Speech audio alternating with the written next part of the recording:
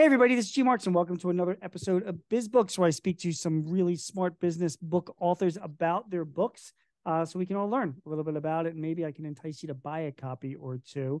Thank you very much for joining me. Today's book is called Beating Inflation, an Agile, Concrete, and Effective Corporate Guide. I mean, it's not relevant or anything, of course, right?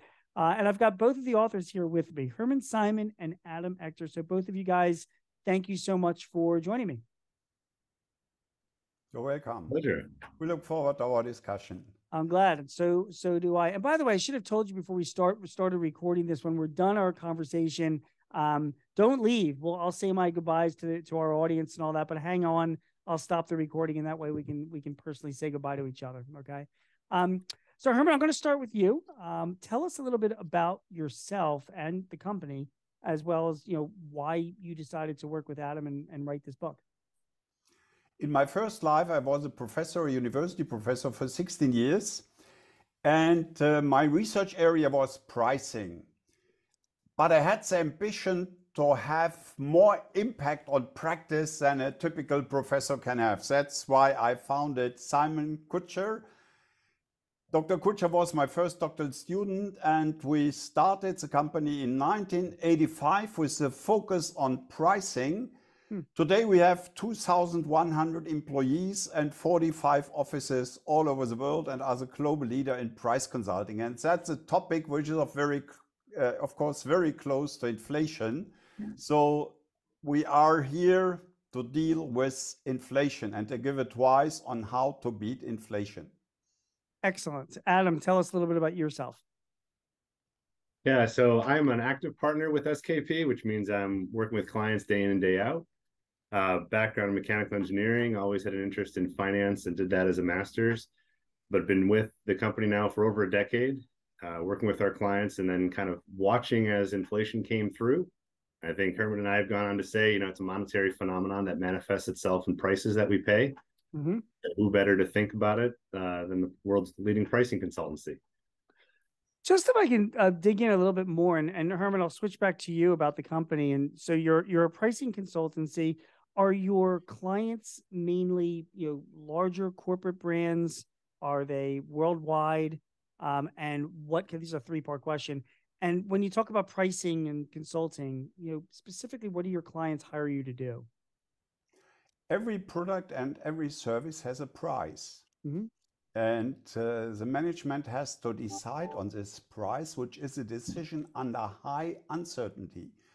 Because the core of pricing is not price as such, it's the value to customer, or more precisely, the perceived value to customer. So you really have to understand value. We have clients all over the world, from China to the US to Europe, and in all industries. But we are specialized according to industries, because the habits of pricing and the information you need differs from industry to industry. We have very large multinationals and also a lot of mid-sized companies, especially what I call hidden champions, global market leaders, which are not known because they are not as big as Apple or the other big guys. Got it. With apologies, we're going to focus, mainly this conversation on U.S., the U.S. economy and U.S. companies. That's generally who my audience is. And as both of you know, we are going through an inflationary period now. It is honestly, I was a kid in high school when we had our last bout of significant inflation in the late 70s and early 80s. This is not that, but it's still enough that's causing a lot of pain and a lot of challenges for a lot of businesses. When your prices are raising, we're at between a 7 and 8% overall increase so far. Before I step into the book, I'm curious for both of your perspectives. And Adam, I'll start with you, because again, you guys deal with a lot of different companies and different industries. When the government reports the inflation in general, and generally I like to look at the producer price index, because to me it seems like a leading indicator of what inflation is going to be when it finally gets sold. Right now the government reports it at around 7.4%. This is the U.S. government. I have a lot of other clients that are seeing price increases much higher than that right now.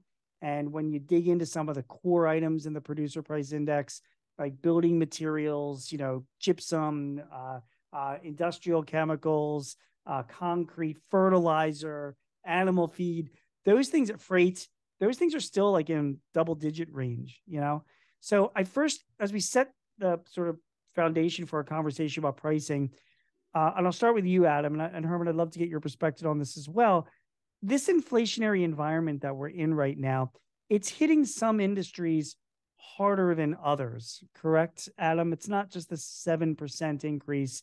Some industries, and I'm sure some of your clients are seeing price increases over the past year of a lot more than that. Is that a fair statement? Yeah, that's spot on, Gene. And I think we often tell folks be careful with the risk of averages, right? Those PPIs and CPIs, they're all average numbers that aggregate a lot of complexity. So it is definitely fair to think that different industries are going to move through a similar experience, but at different paces. And that was one of the things that sparked the ability to write a book like this, was way back in 2020, when a lot of the headlines were saying transitory, et cetera. We were working with, plastic companies when Texas froze in 2001, lumber companies when that went crazy last summer. And you could start to see massive fluctuations, massive differences of behavior. And it would kind of see us trending toward a CPI number in the high single digits, but we knew some of our clients were needing to push through 12, 20, 40% price increases in some cases, and then they were having to do it monthly. So it absolutely affects different businesses in different ways, both on the way up and on the way back down. Yeah. I think that's what, the big question people are asking us now is it a perpetual up? Is it a slowing up? When are these things going to start coming down?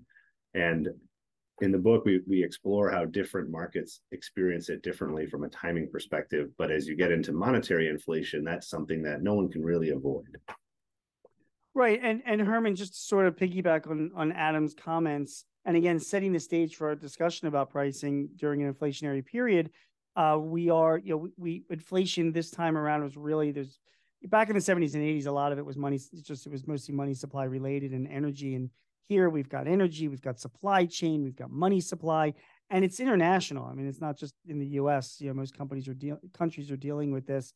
So do you also agree that inflation itself is, it depends on the industry? And I'm kind of curious, what industries, what clients of yours, Herman, have you seen, really bear the brunt of these price increases over the past year? It differs very, very strongly from industry to industry. Right. Both on the cost side and on the demand side. Right. Of course, you mentioned all the cost drivers and sectors like energy, electronic chips, lumber, building materials. That is one side, and it is important to distinguish two categories of inflation drivers.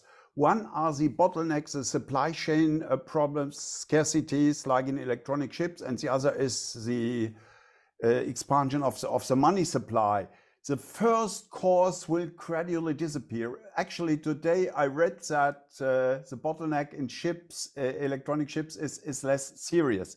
Yes. But the other side is equally, or let me give you one example which surprises most people. Why has the price for tomatoes gone up so much? Tomatoes in most countries are energy because they are grown in greenhouses and you need energy. So the energy price makes up a very large part of the cost of a tomato. But nobody thinks of that. They just think it's a tomato. The other side, the demand side, is equally important. And just to illustrate one difference, in one of our studies, we found that at the supermarket, 54% of the consumers say they pay more attention to price. They switch to cheaper products, to no-name products. They go to discounters like Aldi, etc. And for vacation, only 18% said that. So after 3 years of Corona, people want to get a vacation. And so somebody who is in the holiday, in the hospitality vacation business, has a totally different willingness to pay or change in willingness to pay compared to Walmart or a supermarket company. And you have to understand this to get your price right. You cannot just pass through your costs without considering how the willingness to pay has changed. That is the most difficult factor, and that is the area where we can really help, because we understand value and derive from that willingness to pay and the changes. You know, Herman, you bring up such a great point about, you know, about the different types of businesses and like the price of tomatoes. If you're a retailer or you're a grocery store and your price of tomatoes goes up, you're gonna most likely raise the prices that you're selling it to all of your customers that come in, you know, come into your store. But I'm wondering if you can speak to, you know, what I'm also experiencing, is that and you write about this in your book. You know, when I go to my clients today, I mentioned earlier how this is not the inflation that we saw back in the 70s and 80s, but you know, it's still inflation. And one of the things that a lot of the smaller and mid-sized businesses didn't have, only the largest companies didn't have back then, but have now, is that there's a lot more data, you know. And I'm seeing a lot of my own clients um, uh, more target their price increases, whether it's a one time, whether it's a step increase, but they're targeting it. They're breaking it down by product line. They're breaking it down by customers as well. I have some cases where I have clients that are increasing prices for one customer and for the same product, having a much less of an increase for another customer because they're still getting enough margin and they want to protect that relationship.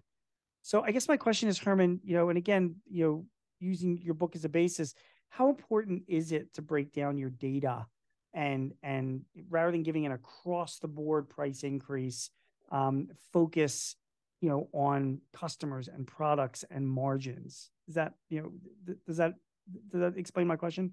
Yes, very well.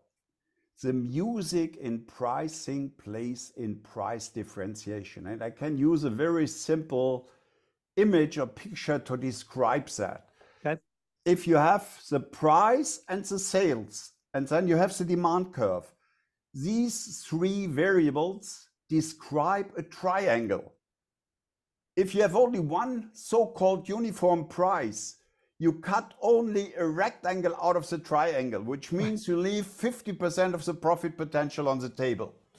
And the challenge is to get away from the rectangle to the triangle. And one of the important dimensions which you mentioned is that you differentiate your prices according to customers. And Adam has a nice example which he brought into the book. Maybe Adam can describe that, how we adjust price increases depending on the margins of the past. Please do. Adam, the floor is yours. Yeah, Gene, I think your core point is spot on. We talk about how a difference between this inflation and the one in the 70s is digital, and all the data and information that are at our fingertips to do a little bit more today than we could have back then. But some of the examples we get into are, how do you differentiate? How do you get a lot more granularity in your pricing? You're probably gonna have to edit this part. Herman, which example are you talking about in the book? We had this example where we looked at the margins of the customers in the past. Okay, the bigger ones having more manifestation. All right. Perhaps you can explain what that means for the current pricing under the inflation. Yep. All right, Gene. And Adam, do not worry. We are going to edit and do some post-production. So let me start off with, I'll pitch it back out to you. Okay. Sure. And I'll pick it back up. Yep. So, yep, Adam, I'd like to hear more about that. The floor is yours. Thanks, Gene. Yeah, one difference we talk about that is happening in this inflation versus the 70s is digital, that we have so much more information available, and that lets us do better things. And so to Herman's point about going from a rectangle to a triangle and extracting by being much more targeted in your pricing is 100% accurate. A couple of things that we pointed out that are maybe counterintuitive, but pretty important for people to realize is, I would say 2021, we were doing surveys of executives at the end of 2021, beginning of 2022, asking how many had done an inflationary price adjustment. And at that point, as March of 2022, still about a third had not taken any sort of price action in response to inflation. And so we certainly saw as late as early 2022, people were still doing the blunt force objects. Now we're all getting into much more granular pricing. And when you look at that, some of the phenomenon that we see again and again is that managers are all would be well suited to realize they're going to get higher yields from some of their higher margin accounts already. Right. But historically, people would just look at their accounts and say, we have to do a 10% across the board price increase. And then if they tried to get more granular, what they'd often do is look at their thinner margin accounts and go, hey, let's hit them harder because they're lower margin. We got to bring them back up. What's overlooked in that logic is they're thinner for a reason. They probably see less value. They are probably quicker to switch or find a substitution or just not consume the do nothing alternative.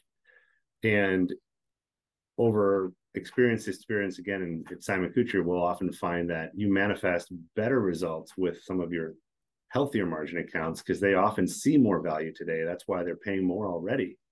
And so when you get into the granularity and how you might treat different customers differently beyond just some of the demographic factors, that's some of the elements of current account relationships that you can consider as we work through this inflation. Makes sense. Makes sense. Hermann, why do you feel that step pricing or stepwise pricing are more advantageous? First of all, can you explain what you mean by stepwise versus a one-time price adjustment? And I'm curious, you go into detail in the book. I'm curious if you can explain a little bit more here why you prefer stepwise. When you look at the last decade of price stability, you typically increased your price once a year by a modest amount. On the average for the economy, about 2%. Now you have cost changes every day, every week. And the question is, should you wait a couple of months to adjust your prices, or should you do it more frequently? And our advice is very clearly, do it more frequently. And we observe that with good companies. I know quite a few companies who have increased their prices 6 or 8 times in the course of 2022. And it has another advantage. If you increase your price under these circumstances only, say, once or twice per year, you have to make a big jump. And usually customers react very negatively to big price increases. So by doing it more frequently, you avoid these big jumps. So it's both from a behavioral and from a time perspective, advantages to increase prices more frequently in smaller steps instead of infrequently in one big step. Adam, Hermann talks about doing this, frequently and with smaller increases, over the course of a period of time. I mentioned earlier about how, our parents and grandparents didn't have the data that a lot of businesses have today, back in the 70s. The other thing they did not have back then was technology, like communications, and I wonder, Adam, if you can speak to the importance, because this is part of the book as well, about if you're going to be doing consistent increases or frequent increases, stepwise to your customers, it's very, very important to be communicating with them. Correct? I mean, we have Outlook and Gmail now and CRM systems, and I'm curious if you can talk a little bit about why that's important. Yeah, I think absolutely. From a perspective of, right, if pricing is the manifestation of value and the conversation is around price to value in that equation, we are coming off of a decade where value was sort of taken for granted. You tried to get a 2% inflationary adjustment, and no one really worried about, I would say on average, a lot of people weren't worried about value communication. One of the reasons that you can realize your pricing power or affect your pricing power over time is to communicate the value of your products. And we might have lost sight a little bit of that in the last decade. A lot of our, Hermann mentioned, we work a lot with mid-market companies, a lot of industrial companies and folks where there's no billboard advertising the product. It's on the onus of the sellers every single day to get out there and remind people of the value that their product brings. And if you think about where we are right now, if we're going through inflation and having to push prices at higher levels more frequent, the onus of reminding folks what they're getting, why it's valuable, what's going on, and then using digital tools. You mentioned a couple of things that, and we all have the spam in our inbox. We have constant reminders and drip feeds, but it does work and it does remind people over time. And there's a lot more things that people can do to build out more accurate forms of communication, go from just a large scale approach to much more client specific. Here's what we did yesterday, last week, last month for you to add value and maintain value, and why in exchange for that, it's fair that our prices be adjusted. So that's a huge portion. It is an entire chapter of the idea of value communication and how to get back to leaning into that as something that's critical during an inflationary period. And what you write about is also stuff that I'm seeing in the real world with my best clients. You know, there was back in the day, you would, Adam, you would blast out an email to your whole database, and my better clients, I mean, they've segmented their database pretty in a granular way. They have lists of customers based on the products they buy, the industries they're in, the regions they're in, so they can really target communications and messaging to the people that are really going to be interested in what the message is. And I think they're letting their customers know, because I think nowadays, listen, we all know that we're in an inflationary period, right, Adam? So, our customers, they're doing it to their customers. They're looking to raise price. They're not going to be surprised when they hear that their prices are going up, but they just want to know like when, and they want to always make sure that they're like you said, they're still getting value back, from that product that they're buying. It's so critical to make sure that you're staying in touch with your people, correct? Yeah, I mean, signaling is always important, just to make sure people know it's coming, right? If you go back to Sales 101, people hate surprises in that environment. And so to go for months and hoping that nothing would happen and then release a 35% price increase really catches people off guard. To Herman's point, not only is it better to do it on a more frequent rolling basis, but that also often puts you in a position to communicate it more frequently, both the obligation of communicating the value of the product and then also that changes are coming.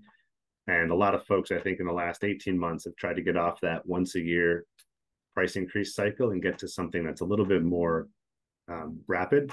Yeah. You're seeing a lot of other things. We mentioned earlier about digitalization, 2 big points there. One is products these days, they're getting an IT overlay. They can understand what you're doing. So not only can your customers segment people based on where they are and kind of what they might behave like, but now they can watch how the products are being used. They can quantify the value that's getting extracted and delivered in their products, and they can use that to inform a pricing conversation. And that's pretty powerful stuff. Let me add something, Gene. Please.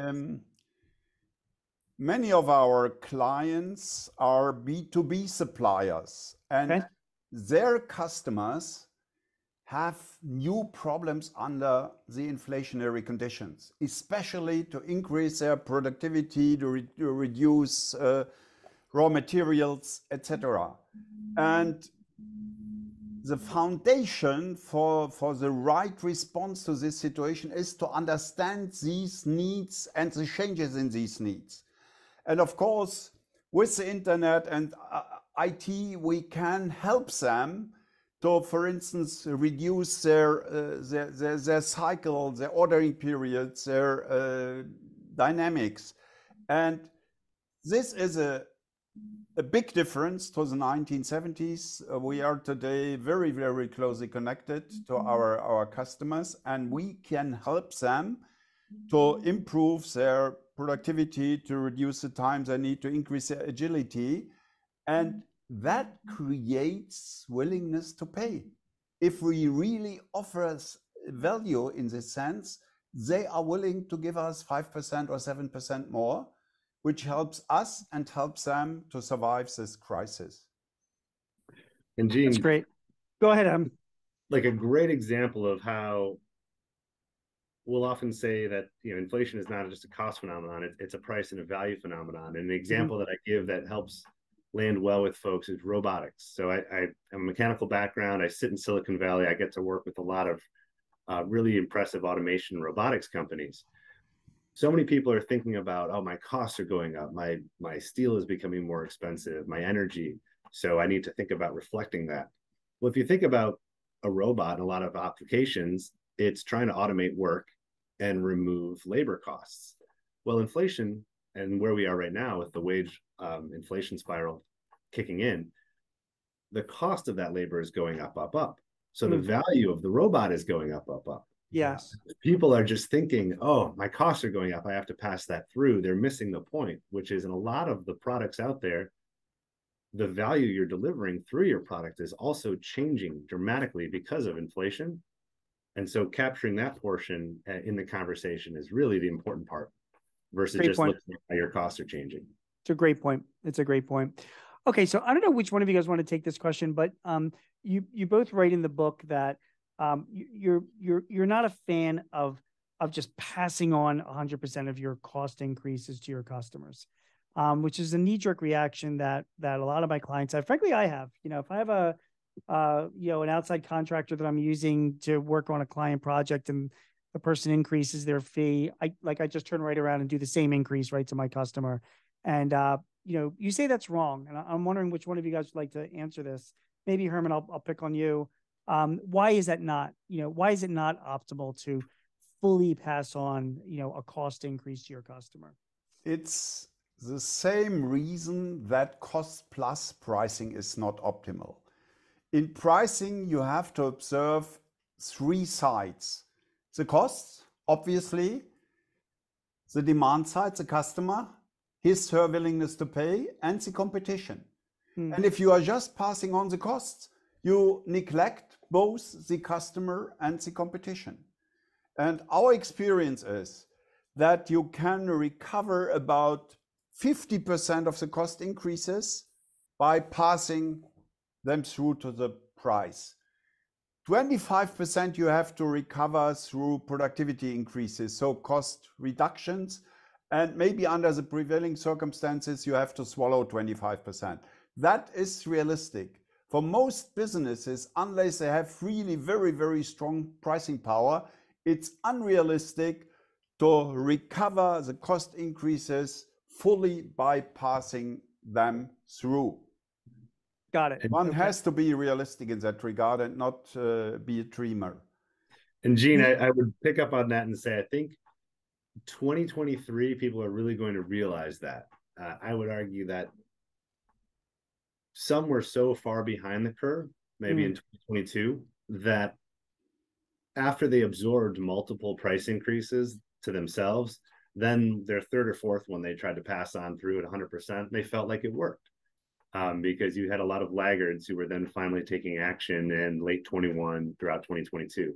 But as we go through, in the text, we kind of lay out examples. We use real response curve and elasticities, things that we would typically expect to see, and try to prove out that 100% pass through of your costs is suboptimal and usually comes at an expensive cost to the business. Adam, Herman just mentioned about, pricing power, figuring into that decision. And you guys write all about that. You'd like to devote a whole chapter to it. I wrote down, you used, Warren Buffett's quote: the single most important criteria for him in evaluating a business is pricing power. When I think of pricing power, I think of like a utility. I mean, somebody that just, they can increase prices. They have a lot of flexibility in how they can increase prices. So Adam, is that correct? I mean, how do you define pricing power? What types of companies have the most pricing power? This is for you, Adam. And then, I'll turn to you, Herman, I'd like to get some advice on how a business or a company can increase their own pricing power. But Adam, I'll start with you. Tell us what pricing power is and what industries or companies you see out there to give us an example of who has a lot of pricing power.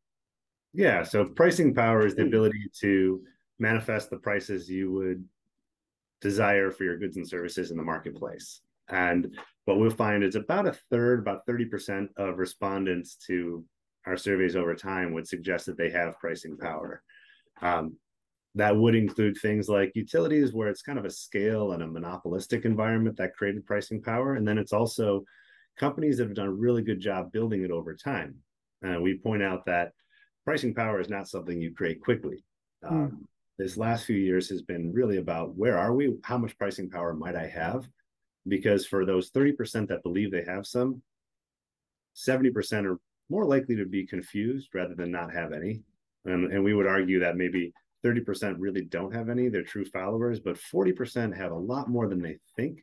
They just haven't really done the work to figure it out and try to exercise that pricing power. So you'll find that through innovation, great technology, kind of someone who's put something out there first. You'll find sometimes it's been manifest through supply chain and operational efficiencies, like an Amazon, kind of creating their pricing power through that. So there's a host of ways that you can get it. And if we think about kind of, again, where we are right now going into 2023, I do think we're at a tipping point where if the last few years have just been reacting and trying to get a handle on where we are, this year and going forward will be really about understanding our pricing power much more granularly and trying to build it over time for a lot of these organizations who are in that middle 40% and might be confused. Herman, don't you think that, most companies, actually, I'm going to say just about all companies have some level of pricing power? There's a sweet spot. I mean, I'll give you an example of, Netflix can increase their monthly fees by $1 a month, and, they're going to retain, their customers. People aren't going to cancel Netflix, because of that. Of course, if they raise it by $100 a month, they would lose a lot of customers, And I think even my own business, we charge an hourly rate for our services. We're $175 an hour.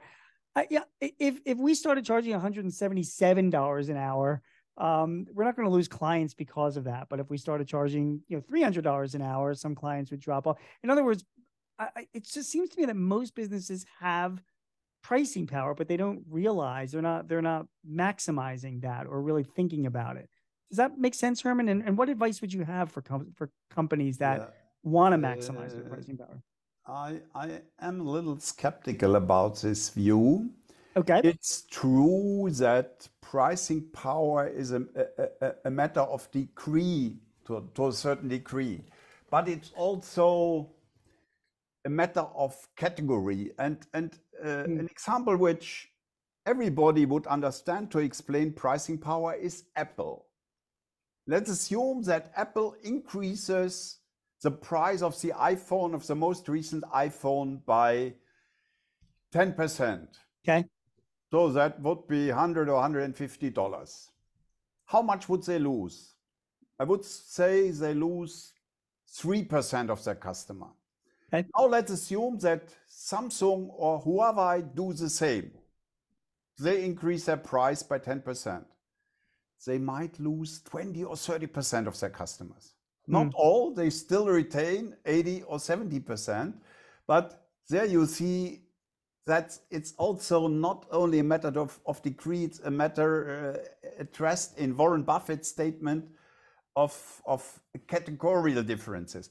Behind that is actually a model which we call the Gutenberg model. And the Gutenberg model says, for small price increases, you typically lose very few customers. So the situation you describe, we increase our price by 1%, you are not losing anybody or very few. But then there is a threshold, and this threshold is different for companies. It may be 3% for one company, it may be 5, or it may be 20 for a company like Apple. So the best way to explain in clear analytical terms is this Gutenberg price response curve, which is flat close to the current price and then has a threshold. And the question is, where is this threshold? I was just going to ask you that question. How do we figure out what that threshold is? That's our know-how to measure where this threshold is. And that's different for a Porsche sports car than for a General Motors car. And finding that threshold, not to go over the threshold and fall off the cliff, is the challenge, especially under the current circumstances, where the threshold moves, everything, costs move, costs change, and willingness to pay changes. And so that is a very critical and sensitive issue. This clarifies a lot of what you guys do. I mean, Herman, that is the kind of service and value that you would provide to your clients, right? I mean, you would come into a client and say to them, we're going to do our analysis and our research and, our proprietary methodology, and we're going to come back to you and we're going to help you figure out where that threshold is for your products. because you're probably, maybe you're underpricing your products and you could be getting more value without losing a significant amount of customers. Am I describing what you do correctly? Yes, you describe that well, but we go one step further. Mm. We do not only tell our clients where is this threshold, we use a method called conjoint measurement to quantify this threshold, but we also tell our clients how can you move this threshold by faster delivery, by higher guarantees, by services you are adding to your products. Right. How much does that cost? If it costs 5% more, but it moves the threshold 10%, we would do it. If it costs 5% more, but moves the threshold only 2%, we would not recommend to do it. Makes sense. It's both the analysis, where is the threshold, plus how can we move it, how can we change it. There's so much in this book. I'm never going to get to all of my questions, but Adam, I'm going to turn to you. I'm kind of picking and choosing certain things that really intrigue me that I know I get asked about. So, Adam, price escalator clauses, you guys, you mentioned in your book. It's that seems like the perfect world. Every time you're selling products to a customer, you have an order agreement, and there's a price escalator built in. If inflation goes over to a certain amount, the price gets bumped up, or every year the price gets bumped up. I mean, some industries do that, like real estate, for example, property management. It's like, that's just part of the industry. But a lot of my clients would have a really tough time, doing that. So, Adam, what are your thoughts on price escalators? Do companies not make enough use of them? Do you feel that that's sort of like an underused tactic that companies can use to protect themselves against inflation? Yeah, escalators are interesting, and they're a good example of how a tactic that was out of favor just a few years ago might make more sense today. So if we went back in time to the mid 2010s, not a lot of people were doing escalators because people were pointing at inflation. That's usually something that people use to drive or indicate what the escalator level should be. So at 1.5% or 2%, you would rather say, I don't want any escalator. I can add value to my product above and beyond 2%. And I'm better off having a negotiation every year and trying to get 5, 6, 7%. You had software companies. You would see around 2010, escalators were just getting introduced at 3%ish. Then they kind of stepped up to that 6 to 7% range. Coming to the end of the 2010s, right, going into COVID, you were starting to see double-digit annual escalators. And the theory there being the software was improving in value at such a tremendous rate in SaaS software that it made sense to pay these escalators. A lot of industrial companies and others weren't doing them. You kind of flash forward to today, that theory still holds true. So if you're able to add more value, if inflation's 8%, but you're investing in R&D, if you're investing in your customer service and you're adding 15% value every year, you should still not use an escalator and try to put yourself in a position to recover that 15%. But I think you will find as inflation accelerates, it might make more sense to go with a contractual escalator where your ability to negotiate those levels at a repeat basis would be really hard to manifest. So if you could get an 8 or 9% annual escalator contractually documented for maybe the next 3 years, that could be the win. But again, it's going to be really specific to your company, how well suited you are to create new value and then capture it through your sales force versus just does the concept make sense at a macro level. As well as explaining it to customers, both new and existing, about this. Because like you said, it's not something that's as commonly used nowadays, although it was, back in the day. So that gets back to the whole communications, with your customers, why this might make sense for them, as well as yourself.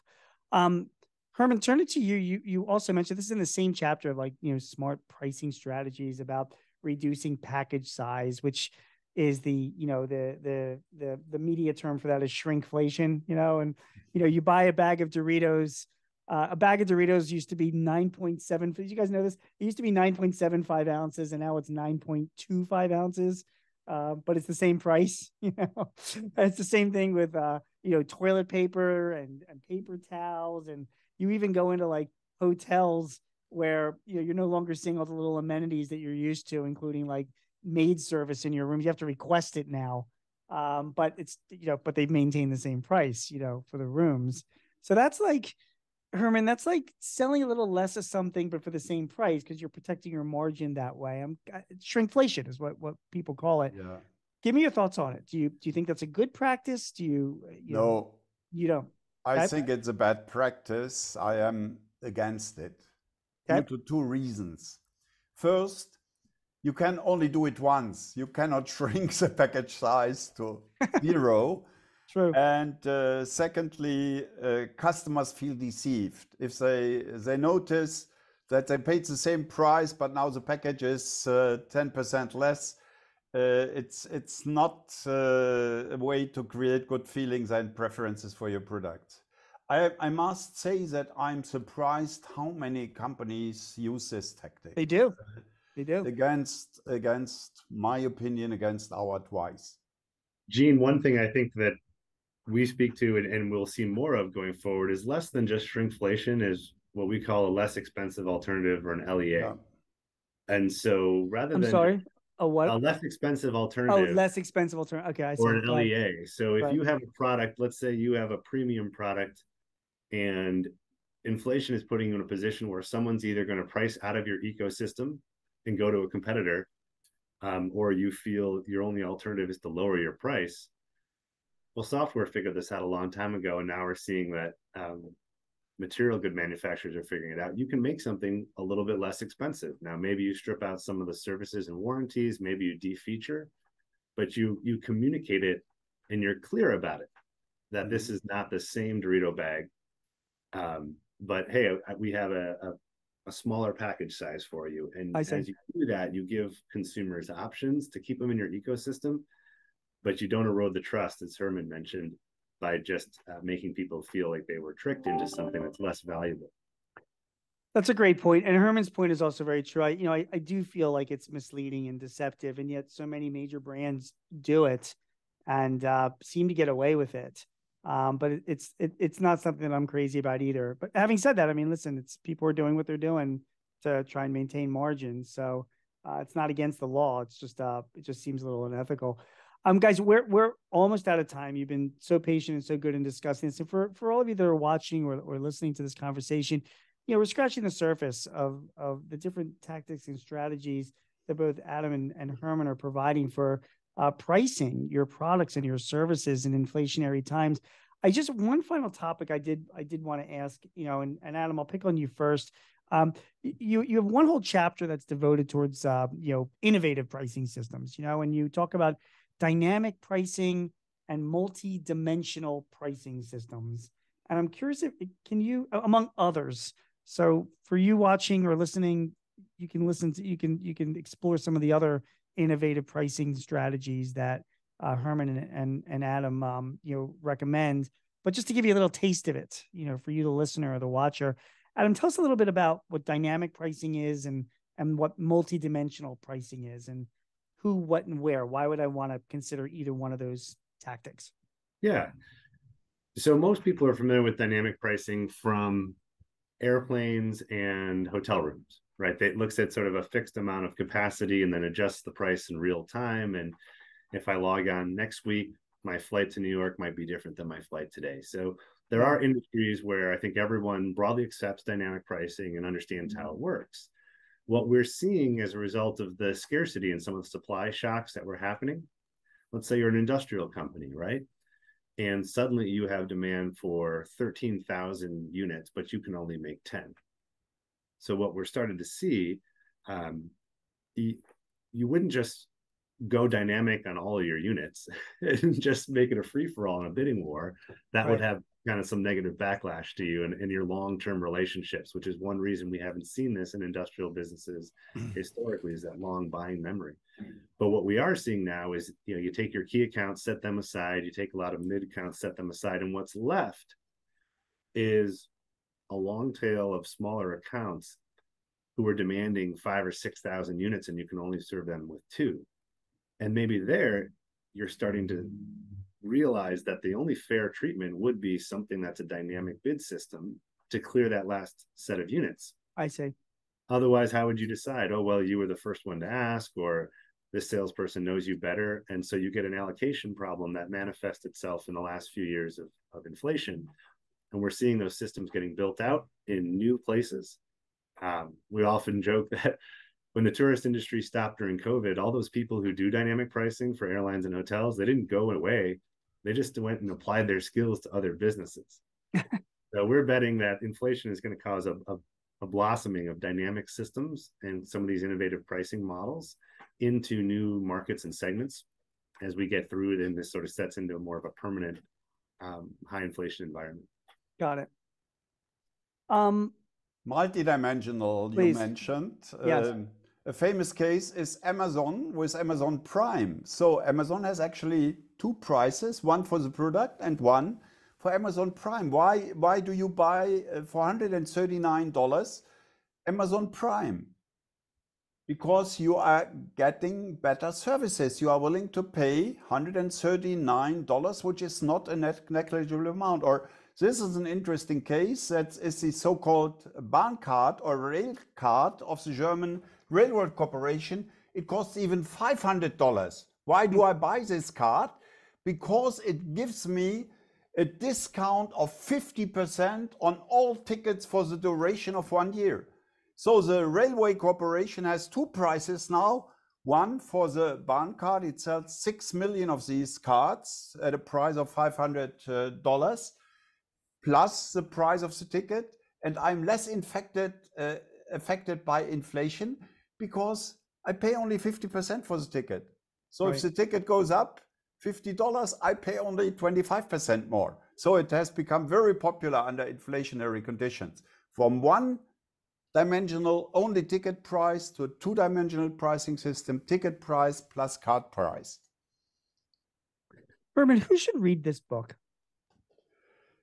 Every manager, every entrepreneur who thinks that he can do better in inflation.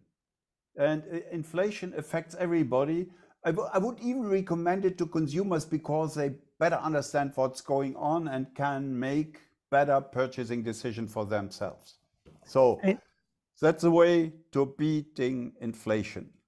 And the title of this book is called Beating Inflation: An Agile, Concrete, and Effective Corporate Guide. I get I just get the takeaway here that inflation, we have not been dealing with it for a long period of time. It's going to take a while for inflation, if it ever does, to get back to the levels that we saw it, a few years ago. What are your thoughts on that? And is that even a consideration when you're doing your pricing? Absolutely. First, the current generation of managers and entrepreneurs doesn't have experience with inflation. I still do. I did my doctoral thesis during the inflation of the 1970s. You're dating yourself. So they have to learn. It's a new phenomenon for them. Yes. How long is it going to stay? In my opinion, 5 to 10 years. And the reason is in the second category, the expansion of the money supply. It's not so easy to reduce the money supply. The money supply is about 3 times higher than it was 10 years ago, and the gross domestic product has only increased by about 30%. So as in the 70s, I think we have to expect an inflation, say, of around 5% per year for the next 5 to 10 years.